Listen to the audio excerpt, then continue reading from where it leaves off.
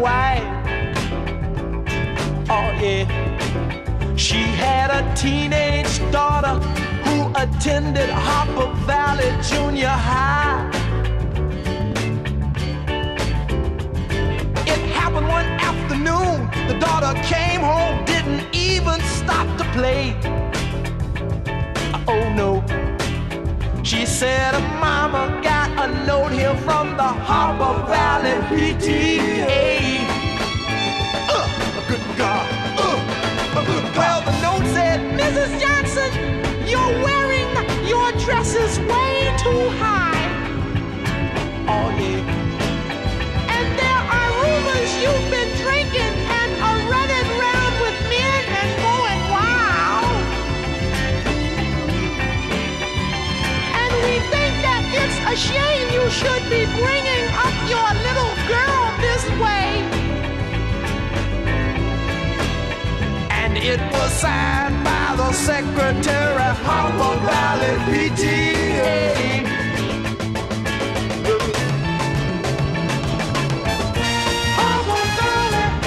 Harper Valley PTA. Oh, well, it happened that the PTA was meeting on that very afternoon.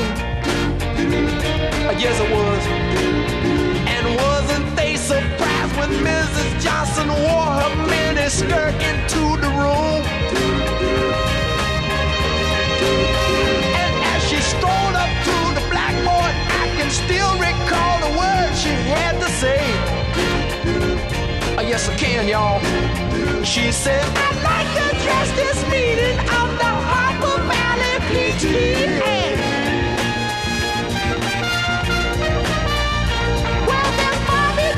Sitting here, and 7 times he's asked me for a date. Oh.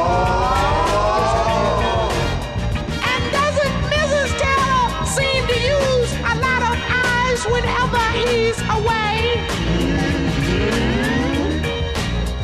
And Mr. Baker, could you tell us why your secretary had to leave this town? And shouldn't someone out there tell her Widow Jones to keep her window shades down? How did you find yourself? No, I wouldn't. Well, Mr. Harper couldn't make it because he stayed out late at Kelly's bar again. And if you smell old Shirley Thompson's breath, you'll find she's had a little nip of gin. And then you have the nerve to say that you think that as a mother I'm not fit. Unfit? Well, this is just another patent place in your own Harper's Valley hypocrite. Oh, well, I wouldn't put you on, 'cause it happened, yes, it happened just that way. That's way. Yes, it did. That day your mama socked it to the Harper Valley PTA. Good God. That day your mama socked it to the Harper Valley PTA. Look here.